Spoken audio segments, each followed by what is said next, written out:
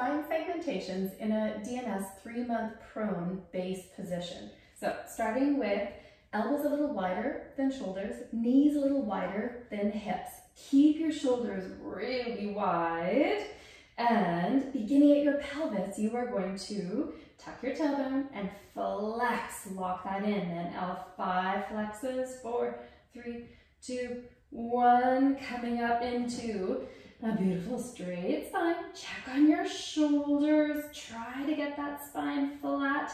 If you want to increase the radiation, pull elbows together, knees together towards the midline like you're trying to reach your belly button. And then when you reverse back down, make sure the pelvis is the last thing to untuck. Curl it, curl it, curl it, curl it, curl it. And then let it rest into extension.